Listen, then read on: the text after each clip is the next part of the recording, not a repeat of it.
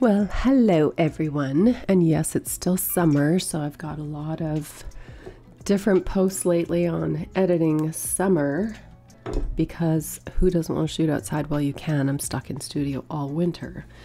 What I wanted to do today was I wanted to show you how to make your own presets in Adobe Camera Raw. Now, this works just the same in Lightroom, so if you don't use Adobe Camera Raw, basically it's exactly the same thing. I don't use Lightroom except for culling, so I do everything in Adobe Camera Raw. But what we're gonna do now, what I like to do is create a preset for a specific set of portraits. So if I, for instance, am editing 10 or more images from this particular portrait session, then I will make a preset so that I can maintain consistency throughout editing all of them, because who wants to edit 10 images at one time? And what I do is I come down to my HSL right away. So let's just reset this to the default.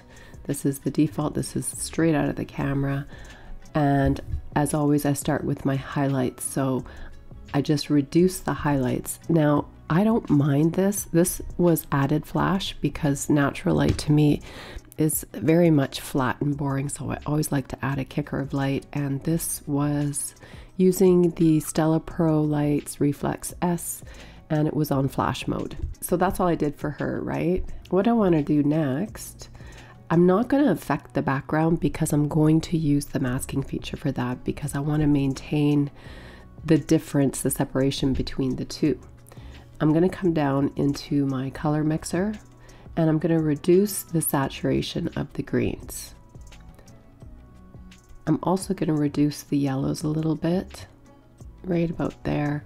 Come into your hue, and for the yellows, we're actually going to make them a little bit warmer. So we're pulling them into the oranges, and the greens, you can make them a little more yellow, which usually will take away that really super bright green look, which I don't know about you, but I'm not a huge fan of. And if we come back into our saturation, we're going to reduce the aquas, because if you look up in these leaves here, you're going to see that those are actually very cyan-y, aqua-y, whatever you want to call them. Come into your hue and you're going to reduce that bluish tone in the aquas by pulling the slider to the left, which will turn them a little bit more on the green side, and then everything is just a little bit more cohesive.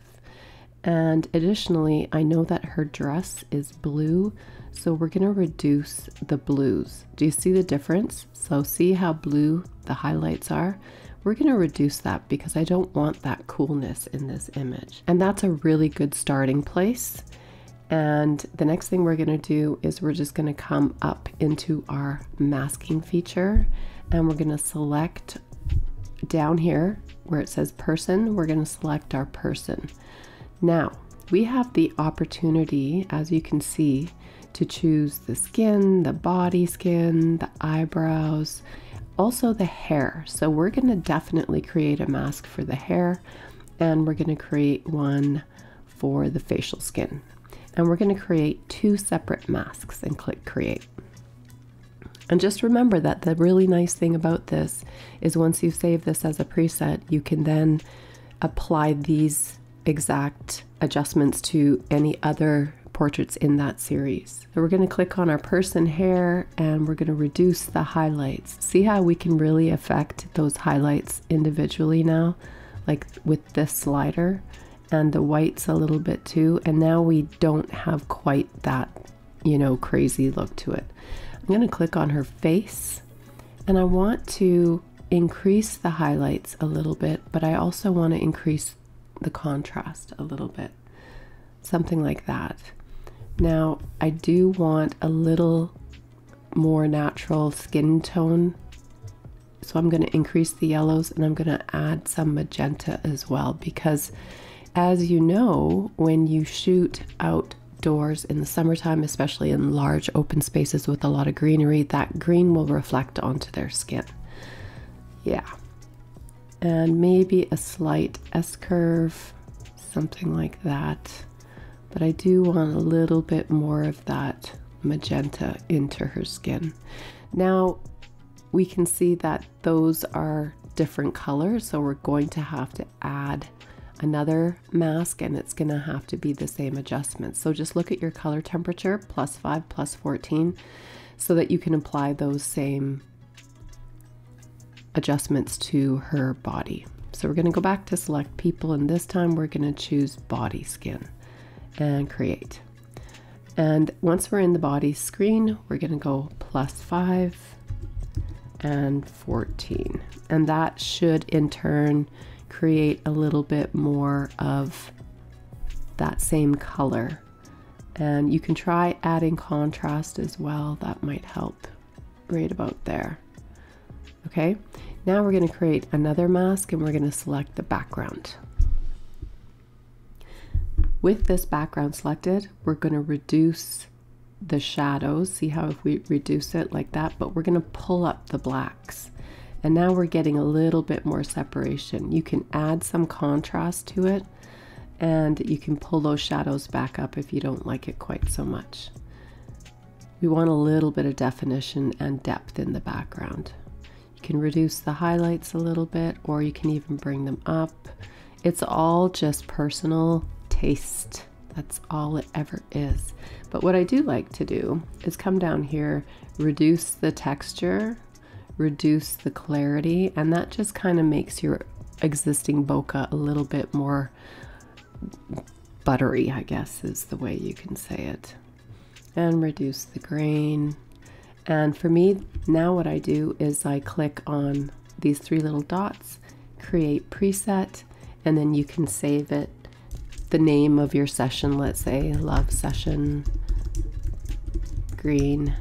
And now that's going to drastically affect every single image the exact same way. Make sure you turn on masking because you want that masking, and just click OK. And now we have that exact preset saved with the AI, the masking features, and everything in it. So now I'll show you how to use the preset that you just made. So I've opened up another image from this set. And now when you're in Adobe Camera Raw, I'm just going to reset this image because it already had tweaks that I made in Lightroom when I do my cull. So I'm just going to click on this little icon right here, which is your preset icon.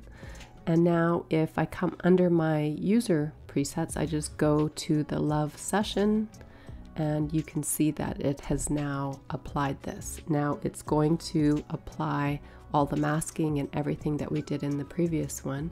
And it just makes your workflow so much better, especially if you work on one image at a time as opposed to, you know, doing 10 at a time or what have you. And then you just go ahead and open your object. I'm going to slowly show you what I did.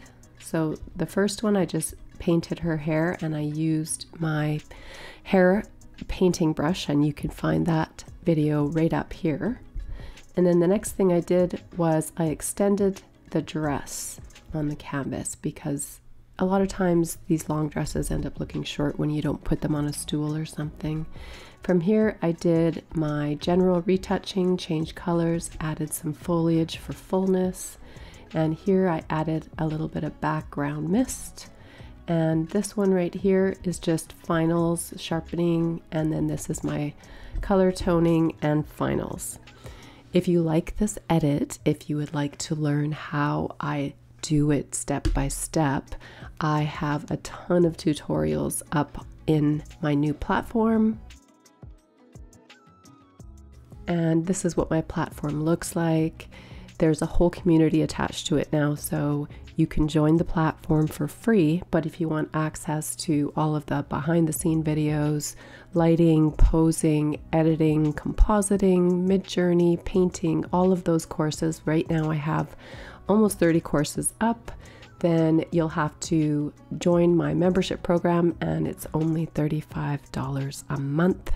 10% off if you purchase an annual pass. I'm going to have brand new tutorials up every single month. I'll be adding chapters. I will be adding lessons to specific courses, and I would love to see you on the platform. Until then, I will see you all in the next video.